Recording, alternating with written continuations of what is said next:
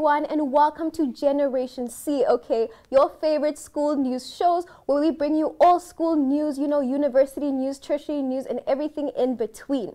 Now, guys, before we get right started and get into this very exciting program, please do note the picture of the week, okay? We have the photo of the week, and as you guys can see, we have a learner that is using the NMH educational booklets in collaboration with the Ministry of Education.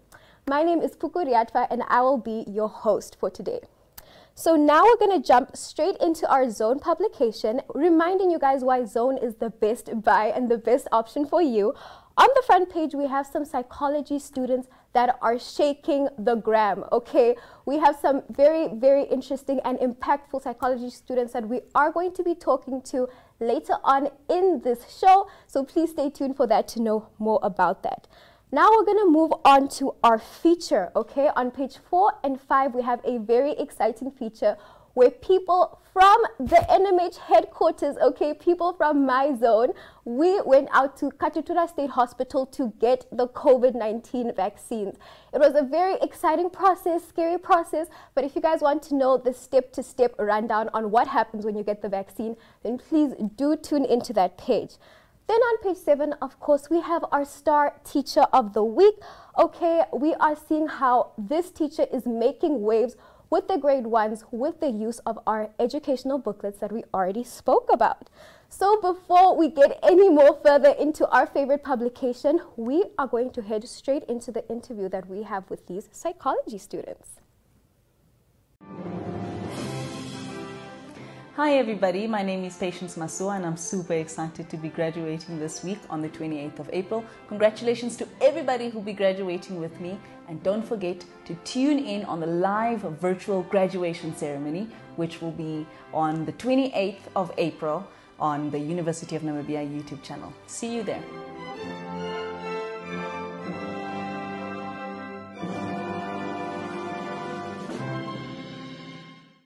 We are back in studio, guys, with our very, very exciting interview with these two lovely ladies. This is our front page of our Zone publication. So before we start, can you two kindly introduce yourselves and tell us a brief background on your interests, what you do, you know, let the people know.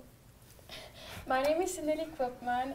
I'm 23 years old and I'm a final year student at the University of Namibia.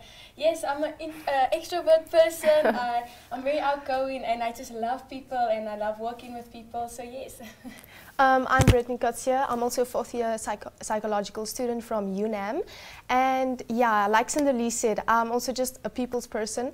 Also an introvert, but with the psychology, it has brought me to express myself better and to also deal with people and so forth.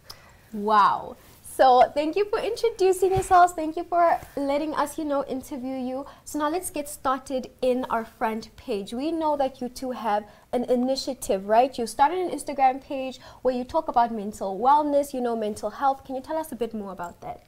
Cindy, would you like to go first? Yes, the idea definitely about starting the page was to really stand in the gap of clients and psychologists. Yeah, we really know that there's a need in Namibia to really make mental health a big deal, make people aware of your mental health, yeah, and putting it first. So I think that really stirred up the whole fire within us to really put it out there so people can educate themselves. Yeah. Yeah, just to add on to what Cinderlee said, I really think that with this program we can put emphasis on how much we need to focus on mental health, because if you focus on yourself, you can give more to others. Wow. Yeah. So now we want to know, like, what inspired the idea? Like, when did you have that realization where you're like, okay, maybe we should do this and maybe it can help who and who? Like, how did that entire idea come about? Definitely during lockdown last year, Brittany and I were always talking and we're like, you know, imagine there's so many people right now going through the absolute most, and what can we do with our capacity, you know, what are we able to do, really just be the helping hand to people. And so yeah, it was like a whole process, we think, because it's not about just going out there and doing something. You really have to be precise and very it's a very sensitive topic, so we really had to work out our like planning and all that. And so throughout, yeah, so it was definitely throughout the lockdown period that this idea was birthed. And yeah, we just took it from there and kept on running with it. Yeah. Wow, amazing. So now we want to know, if it's not too personal to ask, were you guys struggling with mental health yourselves, or was it a thing of seeing a gap in the society and seeing the negative effects that a lot of people were experiencing with it that inspired you to start? Okay, so personally from my point of view, I think we all do suffer to a degree with mental health, whether it be anxiety, depression. There's so many logistics around it. So I think we can't necessarily say, oh, I have depression, or no, I don't have depression. Exactly. It's to a degree, and I think I've noticed it amongst ourselves, within ourselves, and this sparked the idea to really give that knowledge around it, so that what we learned we can share with others as well. Wow. Okay, ladies, so now why Instagram? You know, why social media? I know you guys are buzzing. Yeah. You guys are on people's feeds. Why should people follow your page? Okay. The reason why we started Instagram was because it's the most common used platform to really just, you know, post and use this platform to, you know, share what you want to share with others. And because I think a lot of our youth, our youngsters are on Instagram, so why not Instagram, you know? Yeah, just to also add to that is that I think a lot of people use Instagram as their escape, but it's also an unhealthy escape, so why not change it around into a healthy escape? Wow. Yeah. So you guys made a safe environment out of a not so safe environment. Exactly, So now just to add on to that question, why do you think social media is like such a mental trigger? Why can social media be, you know, derogatory to your mental health, affect you and demotivate you in general? You know, like there's so many standards put out there. There's so many norms that are just really destructive towards ourselves. And I think we immediately compare ourselves, our lives to social media. And really, that is just what is out there. And I think that we need to really start changing what we feed in ourselves. And that is why Brittany and I thought, really let us incorporate a healthy aspect, really something positive, that seeing that we are going to use social media, let us just change what exactly is the influence that's taken from it. And that is really, I think, so important, especially because so many people are exposed to it, and we really need to change the perspective. We need to change what is being said. Yes, the narrative in general. Yeah, guys, definitely. as you guys can see, this is such an amazing, conducive space for your mental health environment. Lastly, before you ladies leave the studio, I just want to ask, what do you personally feel are the advantages and the disadvantages of taking care of your mental health in the long run? Sonali, do you want to go first with advantages? Yes, I'll go first with advantages.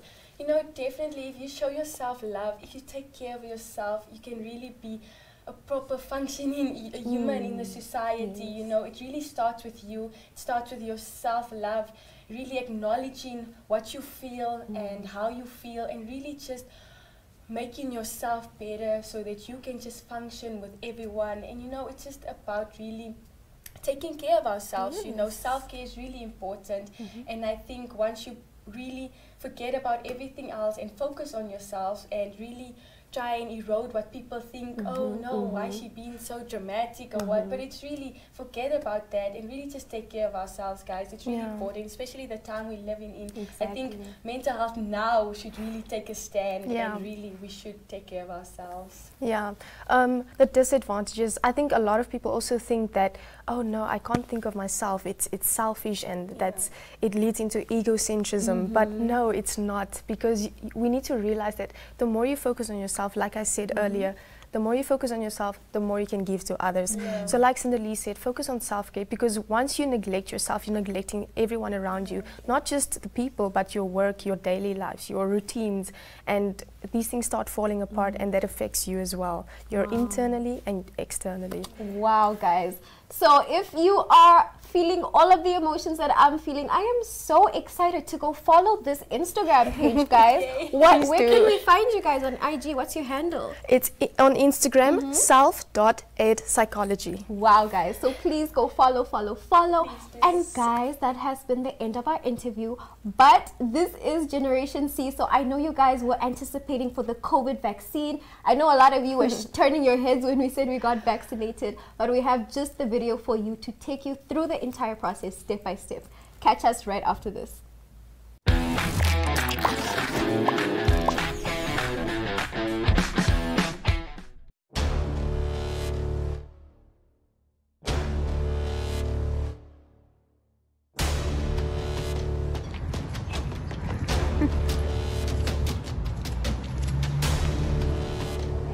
Well, what is happening right now? Okay, so currently we're in the queue, busy waiting on our COVID vaccine. We're here at Kaptura State Hospital for our vaccine, and I'm really nervous. Super nervous. Are you excited?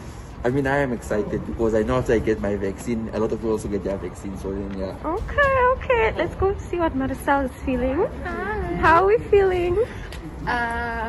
Tiny bit scared, tiny bit excited. More scared than excited.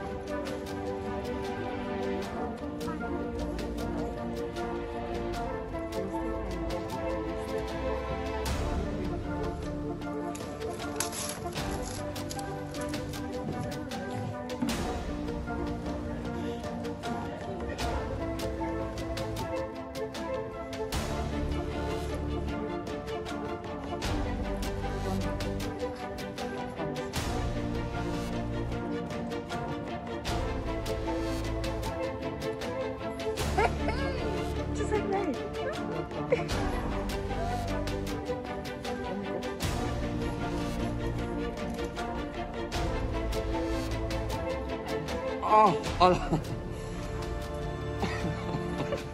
And you're done.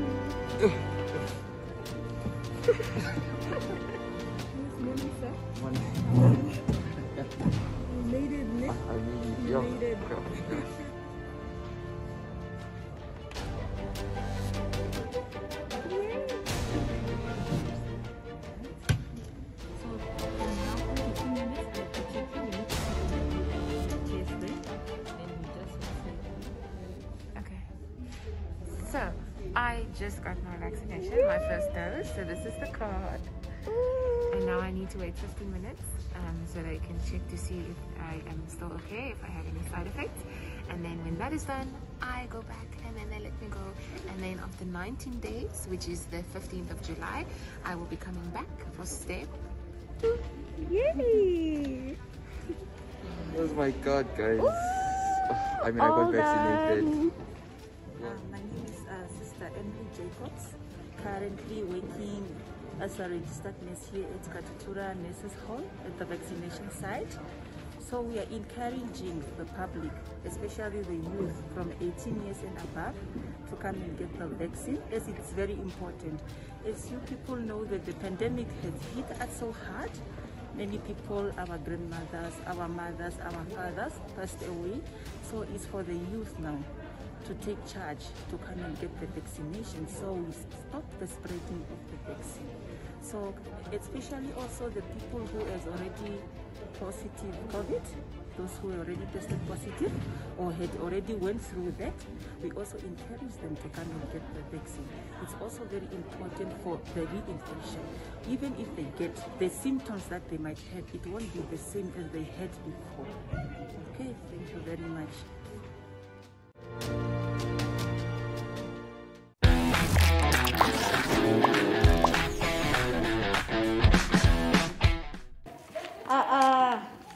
Didake Pauna Aus, Teresia Carolina Esther is something enough. Didake Koeko Gova Toro Kubis, Koeko Gova Pisara, Papa. Sidaki did a Kaiseki Tangi of the Kan.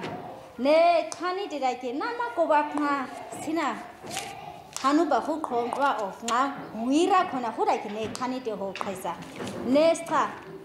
Man as was a Dani, Nama go up can Oaska of Koeko Gova, say Hoas Niska, Otskinning Nui Kuni, Titskinning Nui Kuni, o ga bene khani ros para ga thi oskene khani rosa khoi khokwa corona uha tsetske futi ga mas kha ga undi ko mu seskene khani sa kai se ha se chi kha se ra hun dia mati ia se uan khara kung hao chikai se ha ba de chikai se khwa ha ba de khoi ke khoi khokwa phoi ne mu si I o itrati da khoi khokwa am se kanske khoi khokwa ti khani I khani nan to khoba guru ere ida man ma sa kai se kai ai bara u mudi basing mi khunisa si khoi khokwa ti computers ani taxi isa of computers ani huna kain ka si isa ngasa ida ke ngai ke Facebook ai ke si khoi khokwa society group o so it's ida ke si join simu onje do khoin kai khoin ia ma ba hana ke ma ki boda chini khabrek ti ke mi hainet pada ha waro ha be ma ki boda chini khabrek ti ke mi ai chira ke ma ki boda ke cell phone ke install chira ke cell phone install okay ki boda 100% rasison tira ni nama ko ap mi I nam no ba uai khwas nis ka ora ke on mat lak kire tai da ka hia ko mama ha se ke I oi ta ke kire ma phone ma keyboard hu ma keyboard ja u sikere sil computer sikere si install ka khabere ke se ega haben wa si ke mai ti mai khabere ke kai sera kan khoi ko wap ti ne khani ti kai se kai whip ase khacha iba kai se kai whip ase iba da khani ti ke sera kira ka bi kwa khu je to kho ba ngari ko se kai ikui na khoi ko wap ti khuna ka ha u ba da re kai ayos thank you bye.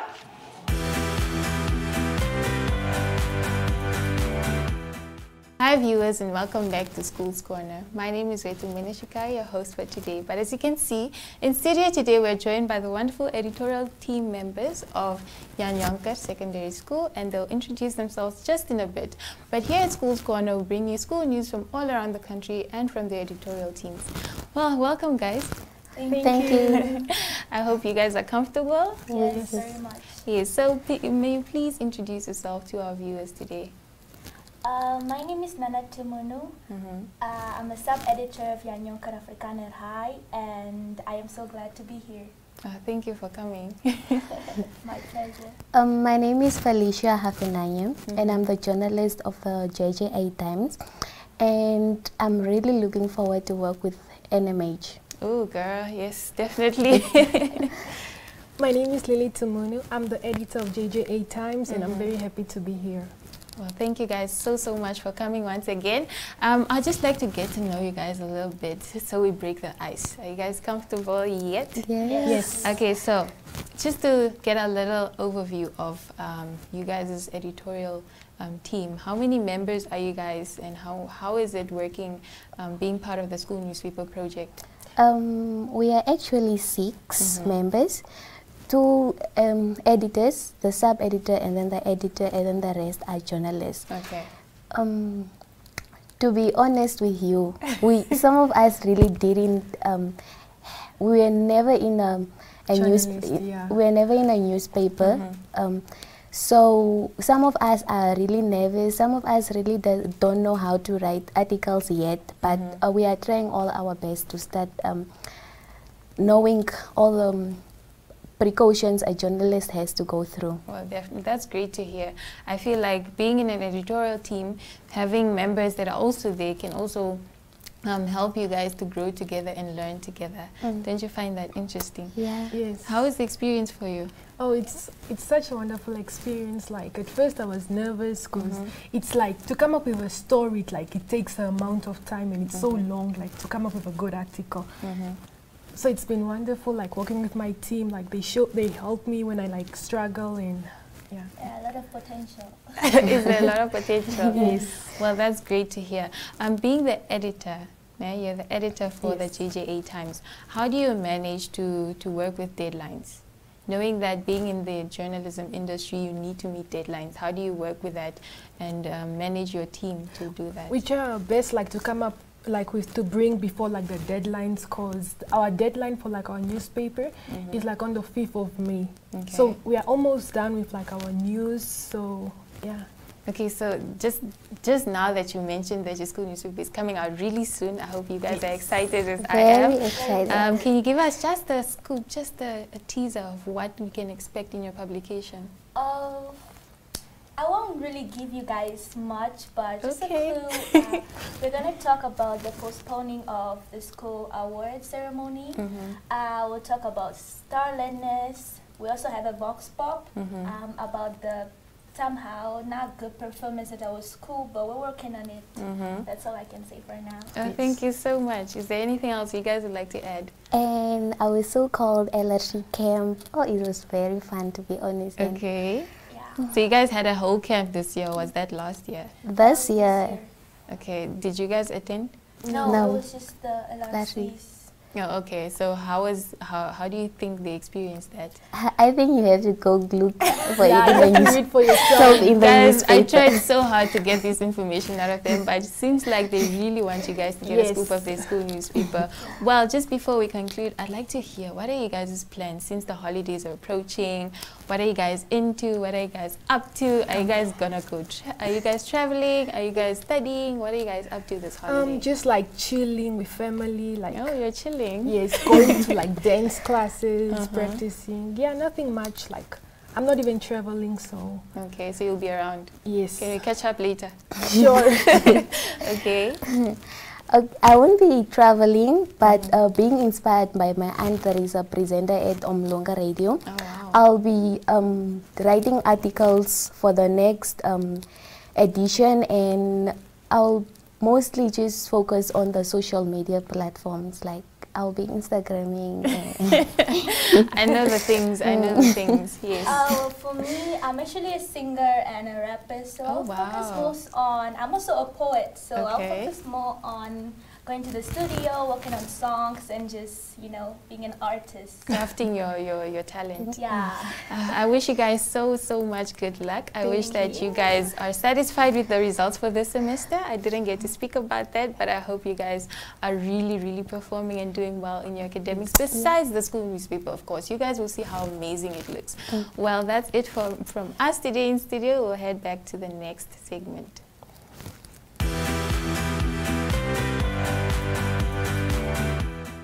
Welcome back, guys, to another exciting episode of Varsity Chat Room. I'm so excited to be back. But on today's episode, guys, I do have Mishan. Mishan is a Namibian student studying in Cape Town. And welcome, Mishan. Thank you so much for having me. No, really, it's a pleasure. It's a pleasure. So you are at the University of Cape Town. That is correct, yes. I'm studying, I'm doing my third year in a Bachelor of Business Science in Analytics. Oh, wow. And how has that been? How has it been going? I mean, considering we are in a panorama. Well, it has been a little tough, but I must say that I had to decrease my workload and all of that. So I am doing much better, trying to maneuver UCT as well as I possibly can. Speaking of maneuvering UCT, the recent fire at the library, first of all, how did all of that happen?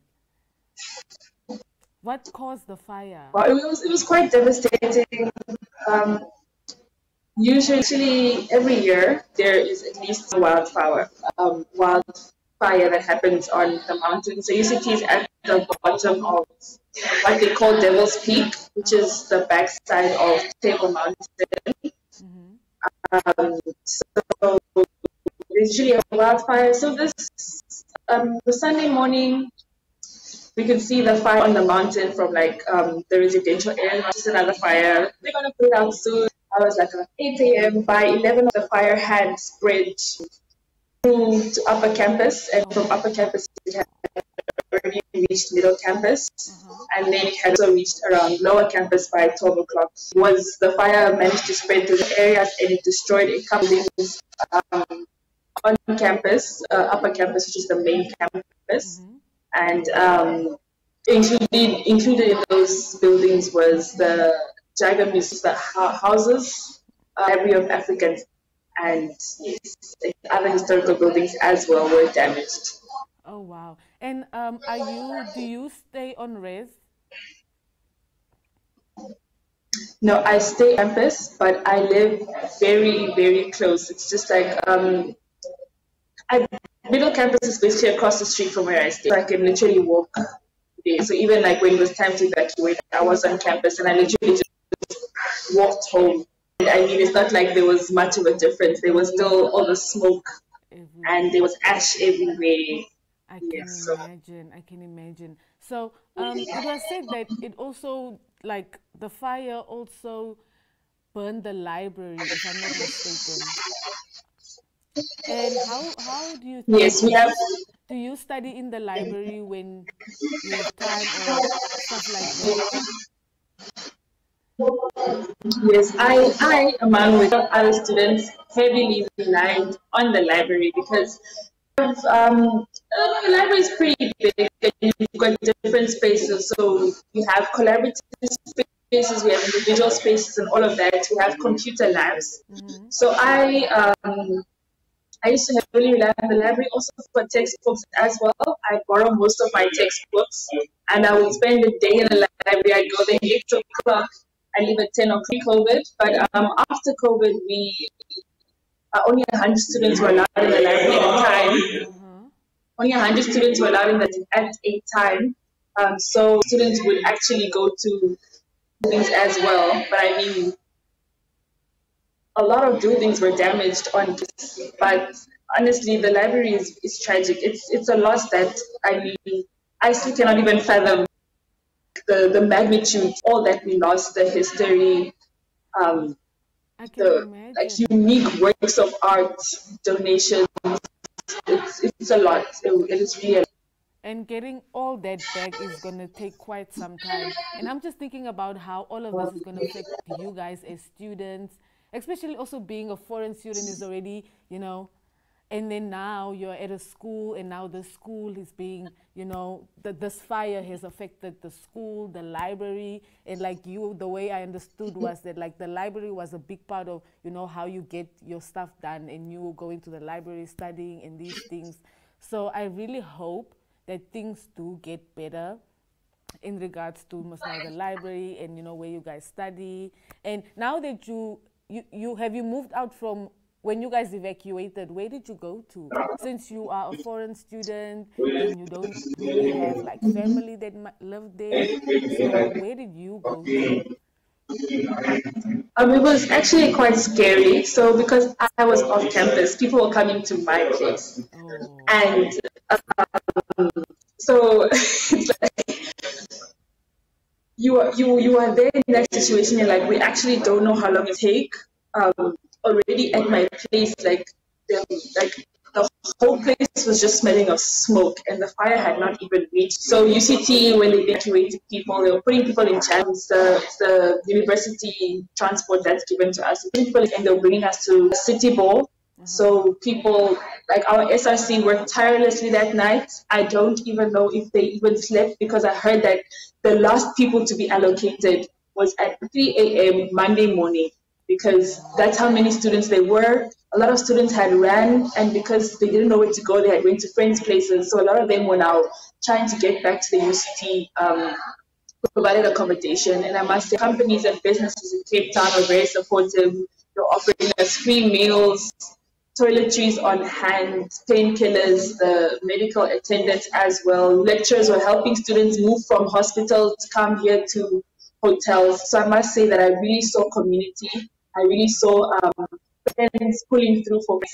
And I feel like as an international student, your friends are basically, I mean, your family is basically the friends and the people that you meet at campus.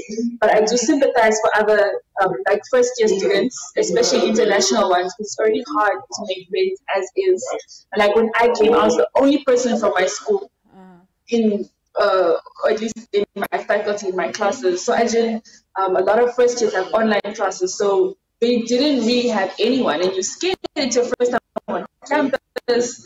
Campus is on fire. You're running. Maybe you never did a fire drill before, and in a different way. And a lot of times, you know, there's also xenophobia that happens every once in a while. So even as an international student, when you're running away, you think, okay, I need my passport, and okay, I need to have my wits about me, because xenophobia is also still a thing. Yeah. You know, so it's quite trying, it's quite testing. Yes. Okay, that's very interesting to hear. But I just hope that you guys keep pushing, stay strong, come back with them degrees, please. And yes. and thank you for joining me here today. I really hope that the people that are going to be watching this have got a little bit more insight on, you know, this whole situation. Because, you know, when we are here, we just see, oh, ABC and D is happening in Cape Town or in SA or where. So I'm glad that you were able to join me here just to give me and the rest of the viewers a bit more insight. Thank you. So that's it for today, guys. Thank you for joining us on today's episode. I'll see you guys next week. Same time, same place.